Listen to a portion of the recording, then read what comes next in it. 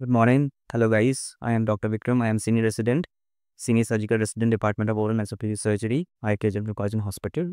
Wish you a very happy journey ahead. Everyone, this is Dr. Shweta Pandey. I'm a third-year postgraduate resident in Department of Oral and Maxillofacial Surgery. So will you always think that you should do MBBS after BDS or you will confused? So, generally in India, what happens is that every person has this criteria in their mind and they opt for MBBS. And when they don't settle for MDS, they go for BDS. For my case, it was the same. And because of the lack of awareness about the BDS course and whatever there is in the curriculum of the BDS course, people don't realize the acumen of a BDS, right? So whatever I felt during my BDS term when I was doing my undergraduation is that BDS is an accumulation of different techniques. Like it is a amalgamation of your technical, a bit of engineering, a bit of medical, and a bit of statistical skill that come together as an amalgamation, and they give you a fantastic acumen when you graduate out. You can only understand about BDS when you do the course, right? So after I started doing the BDS, in the BDS course, I always felt very comfortable, and it was the course that exactly, coincided along with the objective which I had when I pursued my graduation. So did you choose BDS by choice or not getting MBBS? I had an inspiration of choosing BDS because someone from my family is a very successful practicing dentist. So I had an inspiration to choose BDS, but my first one always was MBBS, to be very candid. It's obvious, sir. So can you share particular or very challenging cases you have managed My man, during during my course graduation. your post-graduation? See, in the Department of Surgery, you always face certain cases. So we deal with emergency cases. We face cases where the patients are suffering from carcinoma. We treat different cysts and tumors, and we treat patients with trauma and all of that. Patient who come with traumatic injuries. So one such case was that there was a patient who came to us. She was a young patient and she was about to get married, and she came across an accident and she had a complaint of a panfacial trauma. So she had zygomatic fracture, she had orbital fracture, she had fracture of her maxilla, and we had to treat her, and we had to make sure that her impending marriage does not get cancelled off. No, so the patient was under a lot of psychological stress along with the stress of the injury that she had.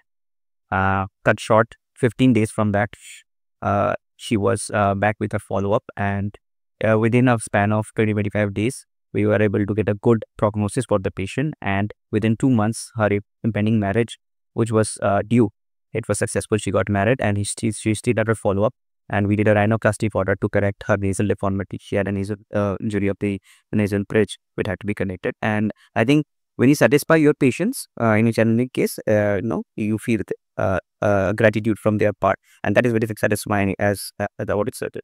Yes, sir. So it's a bit controversial question. But Philip, please tell me what's the on average salary after doing? See, it depends on how you work and what is your acumen as an oral surgeon. Even when you pass out as an oral surgeon, there is branches that you can explore out. You can work as a fellow or a senior resident in a hospital. You can get a good salary there. You can explore your other fields, like you can go for your consultations and all of that. There is a bit scope in that. You can also go in the field of academics. You can take up teaching as well. That is a scary. But a beginner oral and special surgeon in any field should earn somewhere between 35 to 50,000 rupees per month as a beginner, and that increases and decreases depending on which state you work. Right. So if you talk about the NCR, that is the basic pay scale anyone starts with. Plus, if you have your own practice and your consultation fee, you can earn more, right? So established oral surgeon can earn anywhere between 1.5 to 2 lakh rupees per month. And if you have your own practice, then again, can earn more. It's my personal question. But after doing oral surgery, can we do major surgeries? Or we have to do some different kinds of fellowships and other courses? Right. So oral surgery is the only branch in BDS, not bragging, but it's the only branch in BDS in the field of dentistry that connects the medical scene of surgery with the dental surgery, right? So after doing MDS, it opens the plethora of the major surgeries that you have. A young oral surgeon, surgery postgraduate does not have the skill set or experience required to do major surgeries, right? He has the exposure, but he lacks the experience, regardless whichever institute he has passed from. My personal opinion is that there are various fellowships given by government and non-government organizations, along with national fellowships by our associations like UMSI and FHNO. And you have certain branches that you can explore, like orthodontic surgery, like oral cancer. There are fellowships in oncology that you can pursue. You can pursue craniofacial surgeries. You can pursue cleft craniofacial surgeries. You can pursue plastic surgery.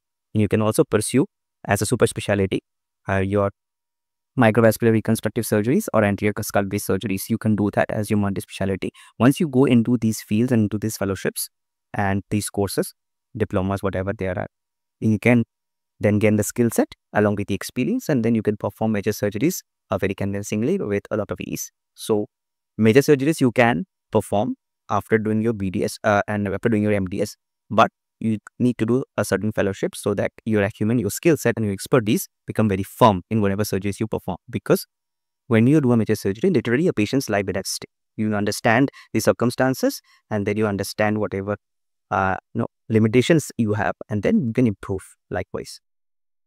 So the last one. So what advice would you give to your junior resident or your students starting their oral surgeon trainings? Yeah.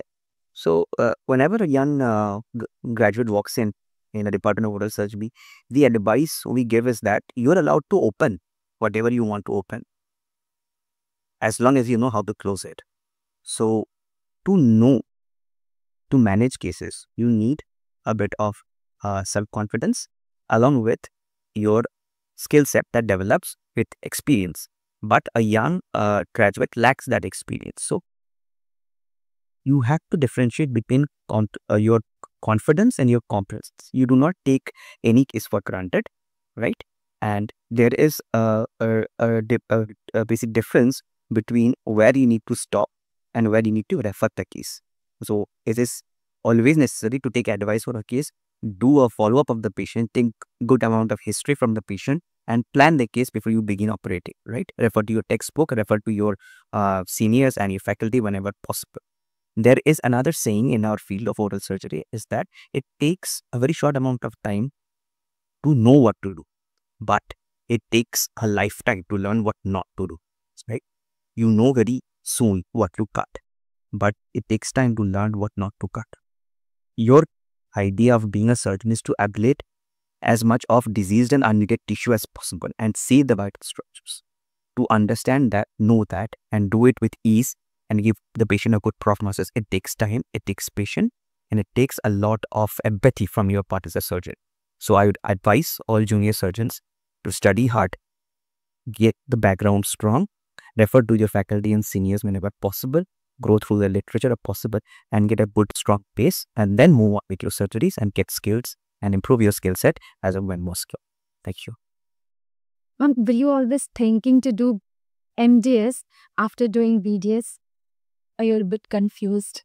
No, I was not confused at all. Whenever I was like during my BDS days, I was drawn towards the clinical departments, the cases, and I wanted to learn more deeply into into the stream basically. So I was clear and I planned I'll do MBS further after completing.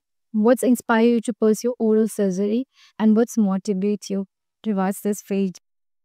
Okay. When I was in third year during my undergraduate time, that time basically we started doing cases in the different departments.